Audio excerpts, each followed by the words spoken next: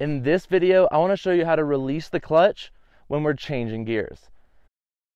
What's up, Rad family? I'm Dakota Freeman, and welcome to the Rad Adventure Dude channel. Today's video is going to be very important because we're going to learn how to use our clutch and release it as we're changing our gears. There's going to be a couple of different ways that we do this, and that's what's going to make this so important. So the first thing that we're going to have to do whenever we start using our clutch and changing our gears is going to be to first put the dirt bike in first gear and get it rolling into motion.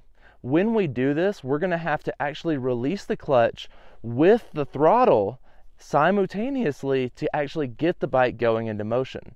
It's just like a manual car. If you let the clutch out without the throttle, the dirt bike, just like a manual car, is going to stall. So we have to use the clutch with the throttle to get the bike rolling into motion. The way we do this is going to be to actually release the clutch very nice and slowly. We're going to feel a point where as we're releasing our clutch, it's going to actually want to start rolling, and at that point we want to add just the slightest bit of throttle while we're still continually releasing the clutch nice and slowly. You don't want to hit a point where you actually just let the clutch out all the way.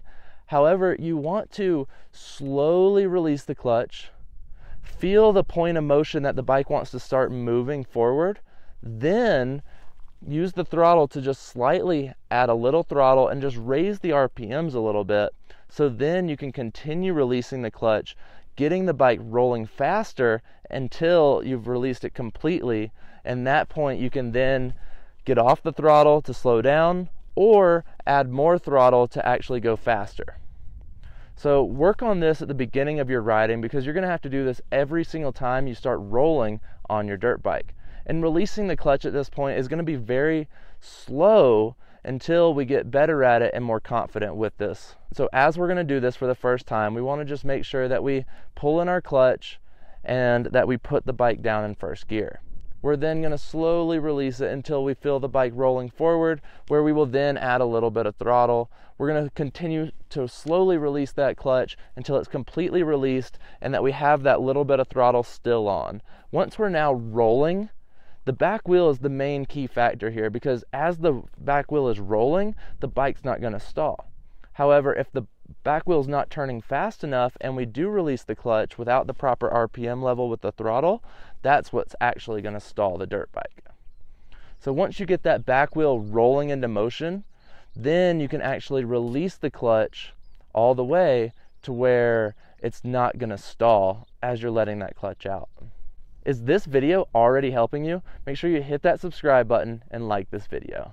So now that we're rolling into motion on our dirt bike and we're ready to actually shift up into second gear, we're going to have to go through this again. However, this is actually going to be a much easier process and you can go through it much faster with the clutch and the throttle since our rear wheel is spinning, and I'll explain that now.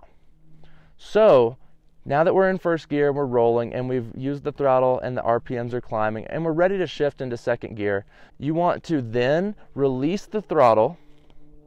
You're going to pull in the clutch and then shift up using your gear shifter into second gear.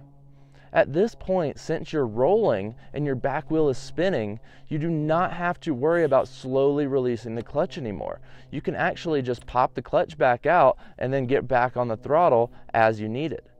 So when you're changing your gears, the way you release your clutch is actually going to be different from if you're just starting out or if you're rolling.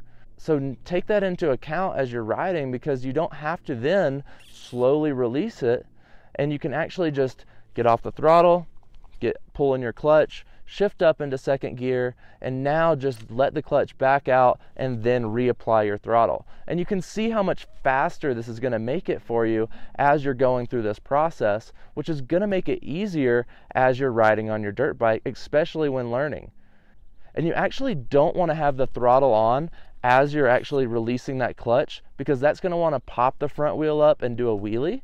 So we really want to focus on, once we've shifted into that second gear, just let the clutch out and then get back on your throttle. And you can continue doing this as you continue climbing up through the gears, but just think about your rear wheel and how it's spinning before you let that clutch out. Because if you're in a corner where you've actually brought the bike to a slower speed and you do this and you're in a higher gear where the rear wheel is slowed down, you're going to want to start to downshift, so that way if you do just let the clutch out like this, it doesn't stall out.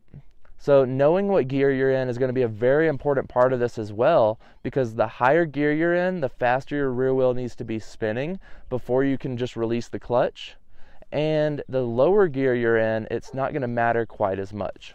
And I know this is a lot to think about at the beginning, because there's so many different tips and techniques about using the clutch, the gears, there's a lot of controls going on, but I promise if you just keep working on this and thinking about it, it's going to become so much easier for you. So whenever you release your clutch when changing gears, just think about your rear wheel, how fast it's spinning, and what gear you're in, and that's just going to make sure you know what to do to where you don't stall your dirt bike. And the same is going to apply for downshifting. So we can actually go through the same procedure. However, we're going to release the throttle, we're going to pull in our clutch, we're then going to downshift with our gear shifter, and then we can just release the clutch right back out, and then either apply your throttle or brakes depending on your situation. So you don't have to think about slowly releasing this clutch every single time once you get rolling, and that's going to make it so much easier for you. Rad family, I'm so proud of you for taking this step into becoming a better dirt bike rider and really diving into all these tips, techniques that are going to help you improve to a much better and safer level. Make sure you hit that subscribe button, like this video, and drop some comments down below if you have any questions. If you're still looking for more dirt bike riding tips, I'm always here. I've made a full dirt bike riding course over on my website, and it'll walk you through being a complete beginner and take you to an advanced rider mastering the tracks and trails. I also give away a free dirt bike guide. All you have to do is sign up on my website and I'll send it straight to you. Make sure you click the subscribe button that's right here and ring the bell so you don't miss out on any of my future dirt bike riding tips. After that, you can watch my next video right here. Stay rad, and I'll see you over there.